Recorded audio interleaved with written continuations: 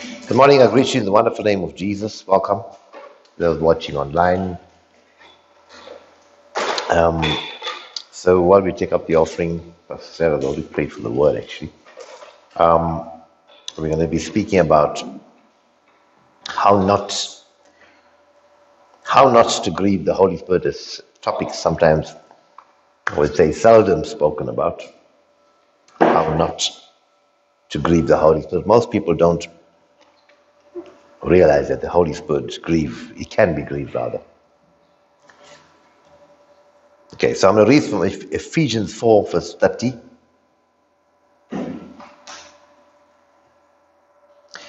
Amplified version, and he says, "Do not grieve the Holy Spirit of God, but seek to please him, by whom you were sealed and marked and branded as God's own, for the day of redemption, the final deliverance from the consequences of sin."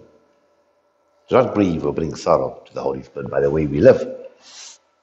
We need to remember that we are identified by the Holy Spirit as we belong to him, and he guarantees, as we read, that we are saved on the day of redemption. And the Holy Spirit is a person. Most people somehow, they think he's some mystical entity that's somewhere out there. You know, when the Lord Jesus was there and all the miracles he performed, before he went, he says, "I'm going. When you pray, ask in my name and it will be given unto you." In fact, he said, "Ask anything in my name, and it will be given unto you." But then he said, "I'm going because I'm not going to be with you here physically. I'm sending one just like me, and that's the Holy Spirit."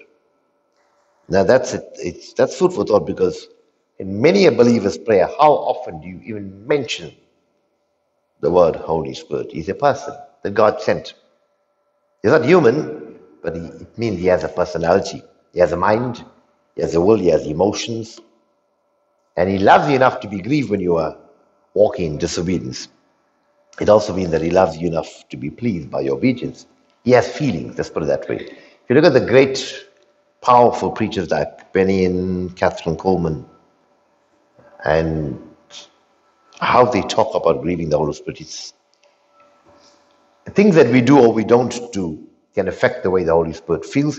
And when he's affected negatively by, I would say, willing disobedience, it makes him sorrowful.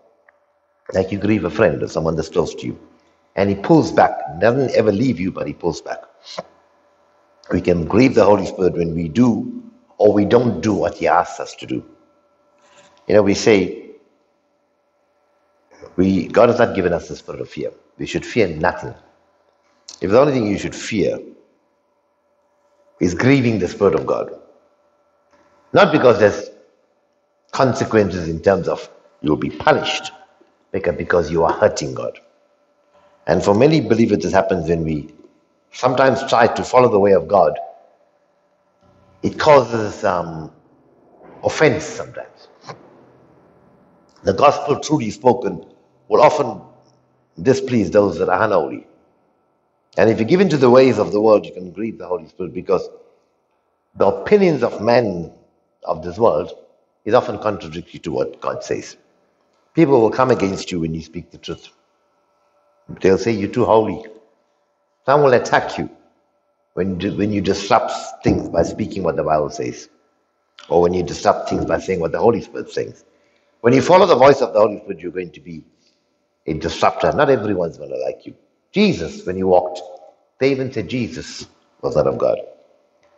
And often we can say things that can upset the religious. You're going to say things that upset the culture. The culture might say this is fine, but God says it's not. You won't always be accepted, but that's also okay. When we embrace the way of Christ, we embrace the cross, and that means persecution often.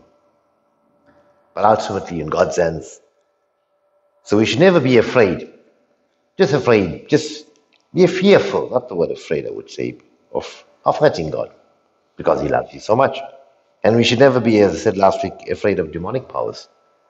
We should always be vigilant, but never be paranoid. You should be aware of the attacks of the enemy, of his deceptions, that you're in a spiritual battle, not being ignorant of it. I'm not saying we should be apathetic towards the powers of darkness or towards the devil and his demons. Then the Bible warns that the enemy is prowling around you. But there's a big difference between vigilance and paranoia. Be aware of the war around you, but don't be afraid, because greater is he that is in you than he that is in the world.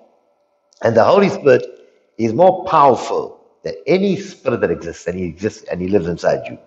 There's no spirit that's more powerful. As I said last week, he's not just powerful, he dominates. And when he's in you, and if you allow him, you will also have that spirit of dominance. So don't be afraid of what man can do or what man can say, or of demonic powers. Be aware, but don't be afraid. But be wary of grieving or hurting God, the Holy Spirit. Not for fear of punishment, although there are consequences to sin, and we know that sin has a very destructive power, and even believers who persist in sin will eat the fruit of destruction. But don't fear anything. You should have so much of a love for God that you would not ever want to hurt him. Your fear of grieving the Holy Spirit should be motivated by love. And when you grieve the Holy Spirit, this is the problem. He pulls away from you. And if you use to his presence, you will feel his presence withdraw. He might withdraw, as I said, but he never leaves you. Grieving the Holy Spirit is like hurting God. And it's a life of us that we should walk in a way knowing that what you do in the world affects how the Holy Spirit, God the Holy Spirit, feels towards you. So I'm going to talk to you about things that we do that affect or grieve the Holy Spirit. And one of the things, or the first thing rather, excuse me, is doing unholy things. Excuse me. Sometimes I would call it, excuse me.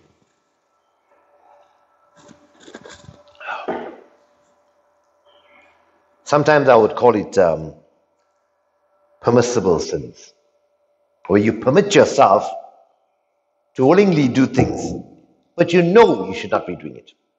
Sins by your own permission. You know it. You say, now and then, it's a Saturday night, I can do this, for example. Things that we sometimes do by negligence or indifference. We know we should not do these things. We know that they violate the Word of God. We know it's wrong. They violate the nature of God and the instructions that we have been given by the Holy Spirit. And when we do these things that we shouldn't be doing, it grieves the Holy Spirit. It affects his heart. If you look at Ephesians 4, 25 to 32, Yashin, you're going to change that for me. I'm going to read from the 25th verse. This was the epistle to the Ephesus church, written by Paul to the believers. And the church was made up of both Jewish people and Gentile people. So there were lots of cultural differences. Sometimes our culture can cause us to come against the precepts of God and we make mistakes. Excuse me. Ephesians 4, 25 to 32, it says, so discard, excuse me.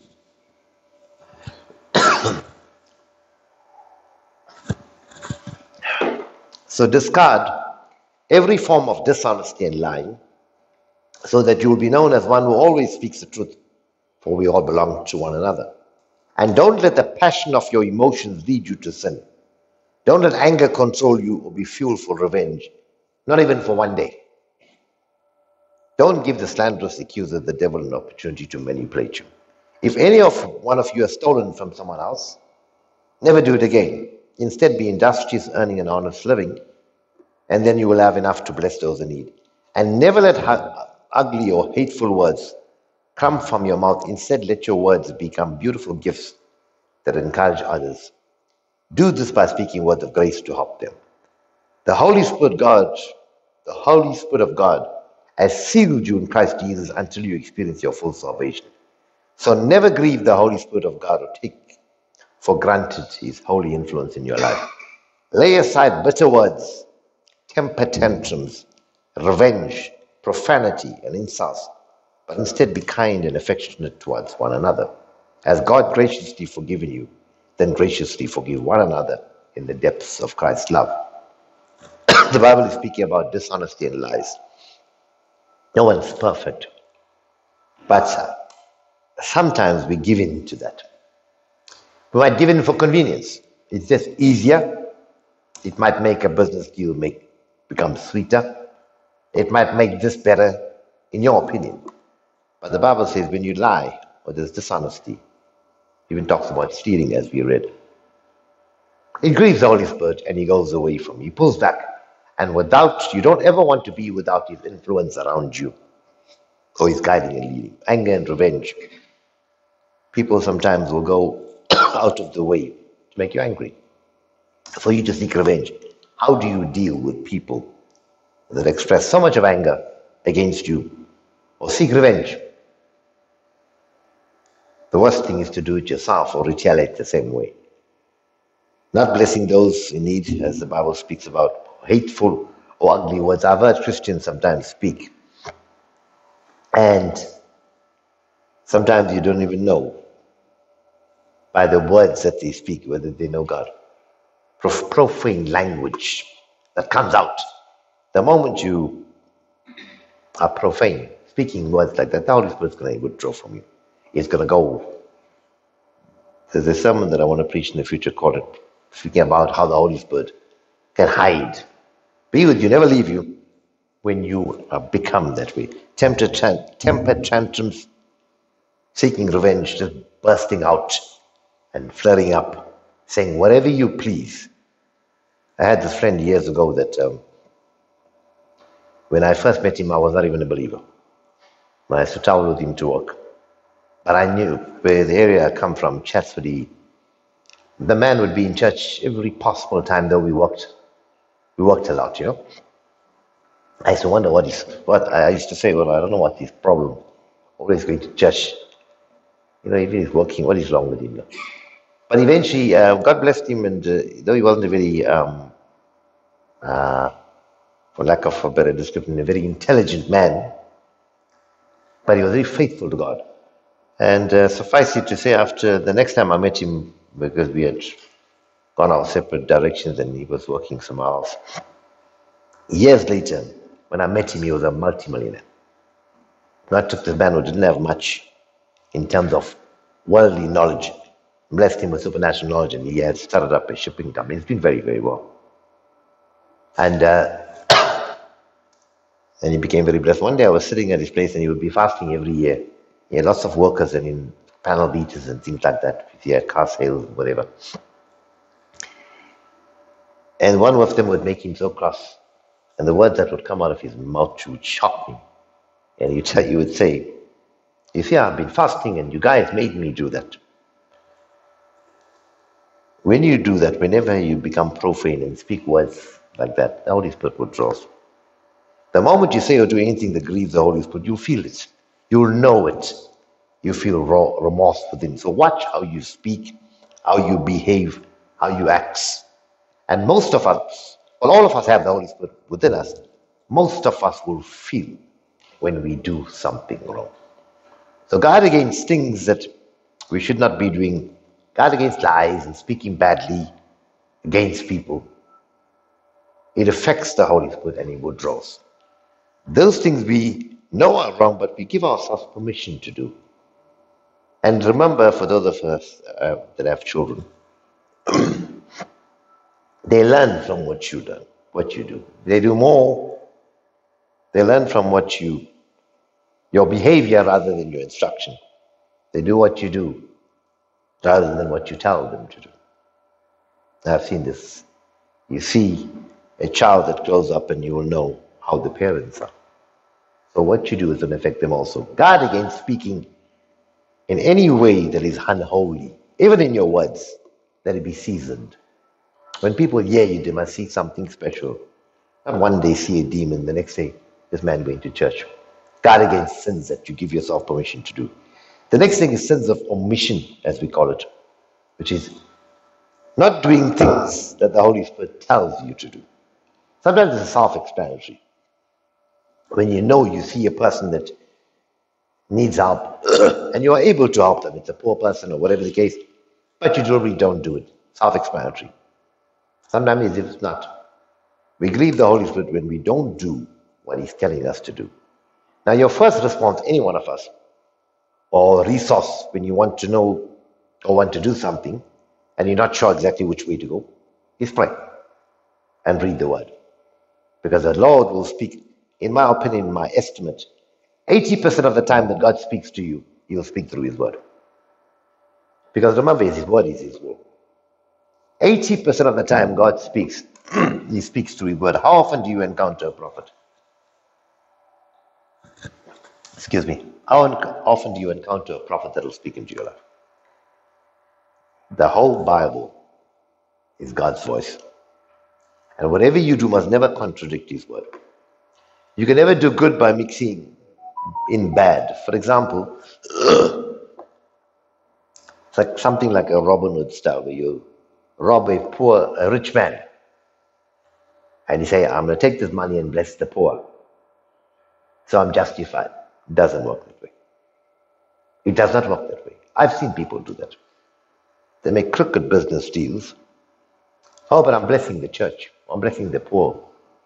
That's not work. You don't mix good with bad. Now, the Holy Spirit will guide you to do good using the Word of God. Like, for example, in helping someone, the poor, the orphan, or the widow, or a certain ministry. But often in your life, He will speak special instructions to you that relate to your life or your situation or the people that you meet.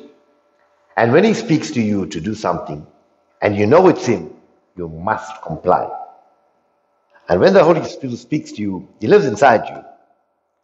Often He will speak into your mind. It will present itself as a thought that came. Now, the next thing most of you at this point should be asking or saying, that's well and good, but how do we hear? And that's next week's sermon. I do repeat it the other way around. How do you hear? How do you gain discernment to hear the voice of the Holy Spirit? How do you know it's Him that's speaking to you? Because sometimes you can go wrong. Most often He will speak through the Word. So if you're reading the Word every day, you're getting something from the Holy Spirit. But in your personal situation about what we should be doing in a particular area or a decision, He will present it or He will speak into your mind like a thought. For me, often it will come as a thought, or He'll remind me of an incident that happened 20 years ago. I'd totally forgotten, and I know it's the Holy Spirit. But we have to be careful with this because the Holy Spirit will speak like a thought in your head. Because sometimes, or some people have the tendency to take every thought as an instruction from the Holy Spirit. You need to be wary of this. As I said, we'll talk more next week about discerning the voice of the Holy Spirit. But sometimes believers suffer with this problem. They are constantly obsessing over various things, thinking that the Holy Spirit is telling them to do. And sometimes they're even silly, and often it's not even Him. Go and stand outside for 5 minutes on the road and don't move. Wear that blue shirt, not the red shirt. Go to the shop and look for someone who looks like this. Sometimes it's the Holy Spirit, but many times it's not. The ability to discern the voice of the Holy Spirit we'll speak about next week, but it's not a skill to be acquired, it's an ability to be developed. It's inside all of you. But nevertheless, when you receive an instruction from the Holy Spirit, our job is to obey. So we spoke about the things that we don't do that can grieve Him. The things that we do that can grieve Him. There are things that when He tells us, they also grieve Him, especially when it's the word is clear-cut. For example, He says, help that ministry out there, or He says, witness to that person. Sometimes, when God convicts you to speak to someone about Jesus, or just about, you don't know what to say. You see this person having a problem. Trust God to put the words in your mouth. Sometimes just your testimony or just encouragement makes a difference. But when we refuse, it grieves the Holy Spirit, because sometimes you may be the only person that God has chosen to speak to that person, and they will never meet someone that can get through to them. When He says to go and do this, and we refuse, do this kind act. When He calls you to pray, and you don't, or read the word, and you refuse. These are sins of omission. It grieves the Holy Spirit. In short, don't neglect being good, which is doing good, saying good, thinking good. God reads your mind. I think over the last month, I've seen this so many times. I would think things and I would find this. I'd open the Bible and there'll be a scripture that's talking to me. I would think things and see the answer. God reads your mind. So watch when the Holy Spirit is speaking to you. And every one of us here, even children have the ability. I think sometimes they're more open because they don't restrict themselves as we as adults do. Every one of us, God is speaking to you in some way. How often have you said, I don't know why I've done this. I felt I should go and do this. Or when you read a word, or when you pray, something comes and you know, hey, this is God. So look for how to do good and not bad. Anything bad, not always good. That's no matter what anyone says. The Bible is perfect and God is perfect. When God speaks, listen and do what He says in your particular situation. God will use the Bible, the Word as I said, more times than He speaks. In fact, the Holy Spirit, we're going to speak about next week's sermon, speaks to you all the time. The Holy Spirit speaks all the time to you. Not partly, not sometimes. The Holy Spirit is speaking and speaking and speaking all the time. All the time, the Holy Spirit is speaking to you continuously. But the ability to discern His voice. He's constantly there, but He's rarely acknowledged by many. Now consider yourself and think of how you pray. Many will start off and say, Father, I come to you in the name of Jesus. Then they pray, they worship God, they ask, they intercede, and then they close in the name of Jesus. So come to you in Jesus' name, they pray, worship, ask, intercede, and then close in Jesus' name. Now that's all well and good, but many of them don't even mention the Holy Spirit, let alone acknowledge Him. Remember, Jesus said when He ascended, I'm going and I will come back, but once I go, the Holy Spirit is here, the Spirit of Jesus. Now, at this time, Jesus is in heaven. The Father is in heaven. Jesus is next to Him. But the Holy Spirit is here on earth. Look at Him as being the constant companion, your personal companion. When we say Jesus is your personal Savior, it's because you have a personal relationship with Jesus. You talk and pray with Him directly, and He hears as you speak to Him. The Holy Spirit, or the Spirit of Jesus, is your personal helper, your motivator, your protector, your comforter, your counselor. He's always with you. And I think one of the biggest revelations I had when I realized that the Holy Spirit is watching everything, He's always with you. Don't go through your life in such a busy pace that you can't acknowledge the presence of the Holy Spirit. And don't live your life in such a way that you're not aware of His nearness. He abides all around us. Be aware of the Holy Spirit, don't ignore Him. Ignoring the Holy Spirit and you are grieving Him and you're depriving your life of accessing the greatest power is standing by you, waiting to guide you and help you. Every big revival of God, like for example, the Azusa Street, every big revival of God, like the Azusa Street revival, the Brownsville revival, the Toronto blessing, etc., they only happened because of the Holy Spirit. Every miracle that ever happened because of the Holy Spirit, because He lives inside you, and don't ever ignore Him. You should be talking to Him all the time about everything. We often say that seek the counsel of God before you make a decision. How do you do that? You do it through the Holy Spirit. Your word should be, for example, Father, I come to you in Jesus' name. I need direction from you, Lord. Teach me, Lord. Show me, guide me. What do I do in a situation? Or what? In fact, your word should be not what do I do in the situation? What do you want me to do? Seeking the will of God. Because He's always right there with you. When you're facing a crossroads, He has an answer waiting for you. Ask Him. Ask and you will receive. Now, He's a gentleman. He will never intrude or force His will upon you. Now, there's a big difference when a person is not led by the Holy Spirit. They'll make mistakes. Now, remember, none of us are perfect. We all make mistakes. We all make mistakes. But the Holy Spirit will guide you, convict you. He doesn't interfere with your free will. I suppose the biggest danger to you or to any one of us about ignoring the Holy Spirit would be the cessation of your miracle. In 1 Thessalonians 5 verse 19, it says, do not quench, subdue, or be unresponsive to the working or the guidance of the Holy Spirit. If you look at the meaning of quench as put out or stop, like quenching a fire with water, I'll give you an example. You've been praying many days for a miracle to happen. And while still in prayer, and you are seeking God, a man knocks on your door, and God has sent the answers with that man. Now you open the door in absolute irritation, and you shout at him for disturbing you, and you slam the door in his face, and you go back to praying. Now the Holy Spirit was right there. God sent him. He brought you the answer. You ignored the Holy Spirit and you missed the miracle. You can unwittingly miss your breakthrough by ignoring the Holy Spirit. Always, always acknowledge Him. The next thing about grieving the Holy Spirit is division in His body. There are sometimes we need to divide. Division in the early church caused growth. But divisions among believers will grieve the Holy Spirit. There is one Holy Spirit only. He lives in me and He lives in you. He's the Spirit of truth and He's never double-minded. When two believers argue for whatever reason, and that happens, people, even though they may be holy, may not always get on.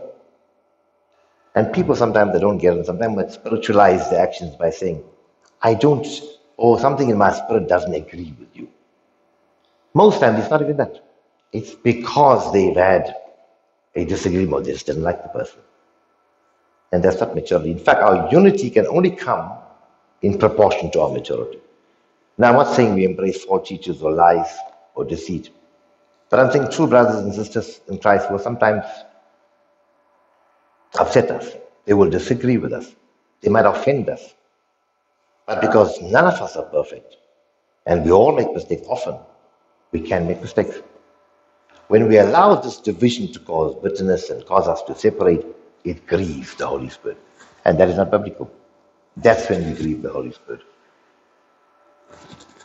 Because the Holy Spirit in me is the same Holy Spirit in you. He has joined us to the Lord in one spirit with Him. We are one with the Holy Spirit. With the Holy Spirit, we are one body.